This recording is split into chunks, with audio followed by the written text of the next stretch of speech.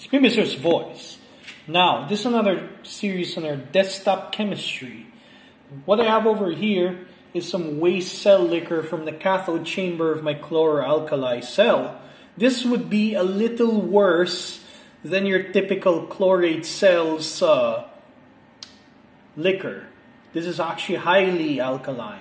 Now, you're wondering how exactly does pH control in a chlorate cell work without using hydrochloric acid, and how I'm able to do it in such a passive manner. Well, right over here is a solution of calcium chloride.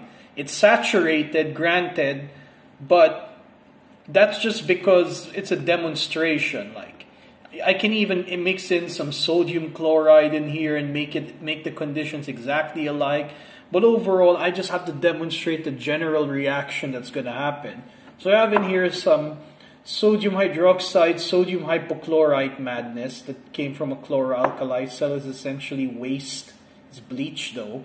And what I have over here is calcium chloride. Now what's going to happen is as soon as I pour this, the calcium hydroxide will immediately precipitate out because it is far less soluble, thus keeping the pH neutral. You know, if this was a if this was a chlorate cell. However, over here, it's just going to precipitate out some white fluffy stuff. I mean, as you can see, that's kind of milk right now. So yeah.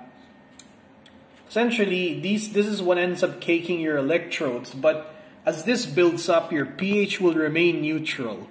And that is how you can control the pH of your chlorate cells without having to bother with using an acid injection system. Instead, you can just add about 10% of its weight in calcium chloride and in terms of the electrolyte, and then you will end up having the pH stay at 7 throughout the entire run.